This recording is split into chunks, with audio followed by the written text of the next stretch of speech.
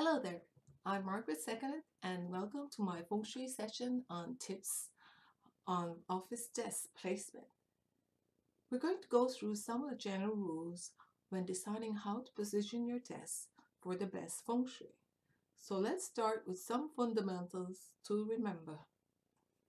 I will be showing you a few slides on some of the positions of desks that sometimes we encounter when we're trying to arrange our furnitures in our office. So let's go ahead and start with the first slide.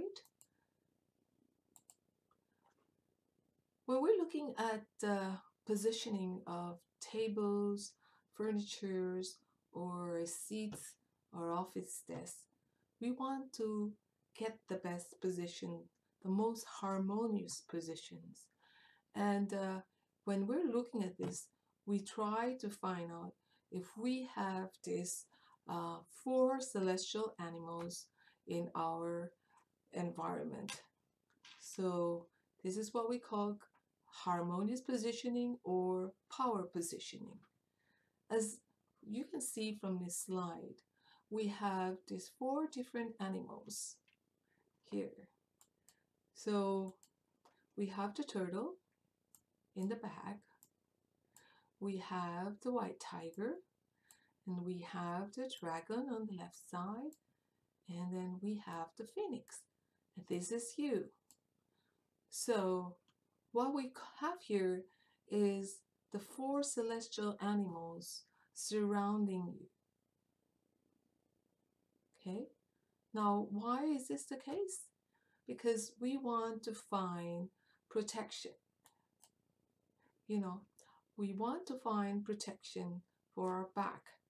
And this kind of positioning, or a harmonious positioning or power positioning, we can use in our daily activities and situations to create that harmonious flow of energy in our lives. So as you can see here, the 5 animals here, sometimes they call them the dragon, or but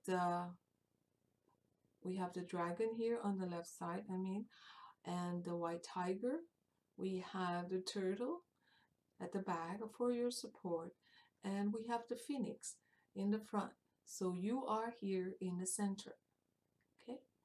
Now this is the same as the landform school or the Sanhe Feng Shui school, which focuses on the existence of the 4 animals in the surrounding areas, the landscape and features that are surrounding one's home or property. This is also what we are looking for when we position our furniture and desks.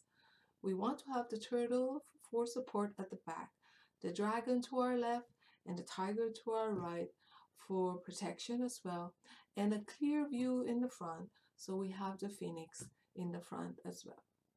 Now let's go to some slides here that will show some of the different arrangements of desks. Let's go ahead with the first example. Example A. Here you can see that the person is seated here and he's looking towards this direction. Now, which means that his back is toward the door. Okay? So his back is toward the doorway. Now, as we were mentioning a while ago, we want to find the turtle. We want to have the support from behind. So what's happening here is there's no support for the person who's sitting here. There's direct energy coming from the doorway, aiming straight at the person. So there's no black turtle for support from behind. So this is one of the positions that is not really favorable. Let's go to another example. This is example B. So example B also has the person with his back towards the door, and he's looking out the window. It is good to have a window in the room, but in this kind of arrangement, he also has no support of the turtle. He has no support and he does not also have a clear vision of the doorway, which we really want to have. So this is also an arrangement that is actually not as favorable. Let us go to the next slide, example C. Now, the person now is not, his back is not towards the doorway anymore, but he is in the direct line of oncoming chi coming from the doorway, as you can see here. So, the energy that's coming straight at him is not really a positive energy. So you don't want to face oncoming chi this way. So this is also an arrangement that is not as favorable. Now let's go to another example. Here is example D. Now we have a table arrangement here that is actually looking towards the door. Yes, the person has a clear view of the door, but what's happening here is his back is towards the window here. So he does not have the support of the turtle in the back. There's no support because of the window here. So he has a clear vision of the door, but he lacks the support of the turtle. Now let's go to another example. This is example E. Now, this table is arranged in such a way that it's angled. So what you can see here is the person sitting here does not really also have support from the back because this is basically an empty space.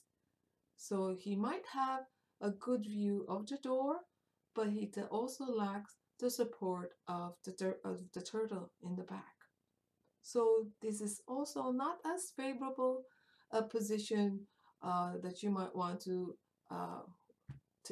arrange with your table. Let's go and look at some favorable position.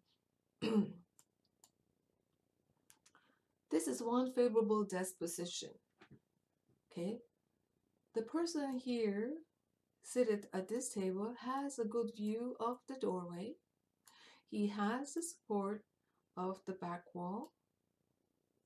Okay, I apologize if my arrow is not aiming, properly, if the drawing is not a little bit straight, but I'm sure you can understand the flow, what I'm trying to say here.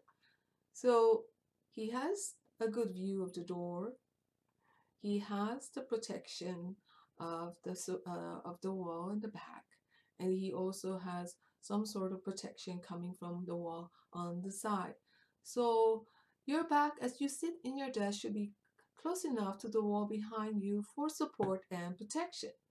And you should not kind of move your desk away from the direct chi coming from any windows or door. So you also must have a clear view of the door from where you sit. Now let's go to another example. So this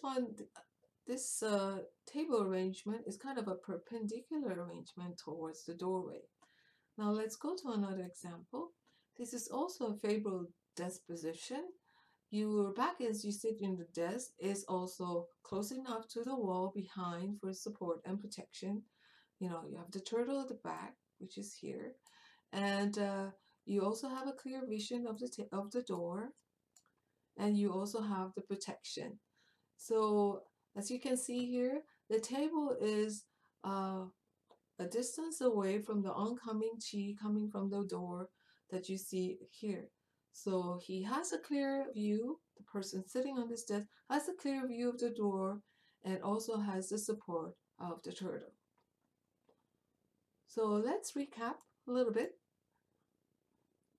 To summarize what we just learned, remember to use the power positioning, or what we call also the harmonious positioning, when arranging your tables and your desks and furnitures at home.